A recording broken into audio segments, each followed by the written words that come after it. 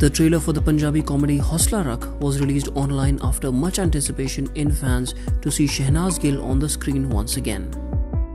Starring Diljit Dosanjh in the lead, who also turns producer with the film, Honsla Rakh sees him play a single father trying to raise his son after his girlfriend, played by Shehnaaz, leaves him with the child's custody.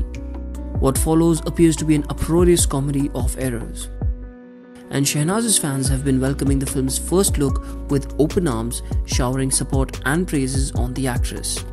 Ever since the untimely passing of her close friend Siddharth Shukla, Shehnaaz has maintained a low profile and stayed away from the public eye. It was even recently reported that Shehnaaz has not been able to shoot for a promotional song for the film, with the producers delaying the music video shoot in consideration of her condition.